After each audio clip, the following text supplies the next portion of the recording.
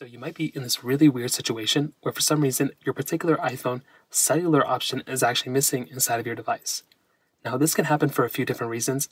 The number one thing I'd recommend doing here for the most part is to just go through inside of your cellular settings or just your iPhone settings in general. And you want to see what that actually entails for your particular device's settings for the cell settings to be missing. If it's grayed out like this, that basically means you don't have a SIM card. If it's totally missing, that might mean that your particular device may actually end up like the cell signal may not be working or your SIM card is just missing. So you may just want to go through, take out your SIM card of your phone and reinsert it, or you can try enabling your eSIM card again. So try going through, scanning that QR code of your eSIM, and you want to see if that ends up working. For some people, that might end up fixing it for you, and that's probably all you're going to have to end up doing. Now, if you do that and that's still not working, another thing you may want to try doing for the most part is to just go through and see if you can try, basically rebooting your iPhone.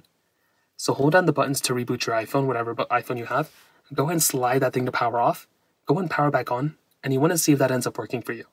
Like I said, for a lot of people, that might be all you have to do, and that's essentially what I'd recommend doing for you too. Now, if you do that and that's still not working, another thing you may want to try doing is to try seeing if you can update your iPhone.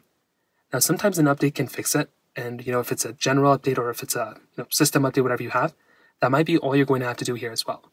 So make your way over to your settings just like this. You want to scroll down until you see your cellular or just until your general settings, which is not that one. You want to go back general settings right here.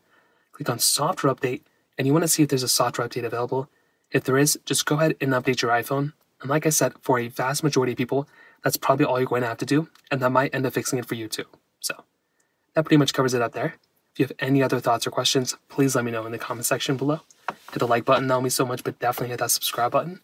More importantly than everything else, I love every single one of you guys. Hopefully I'll catch you guys in the next video.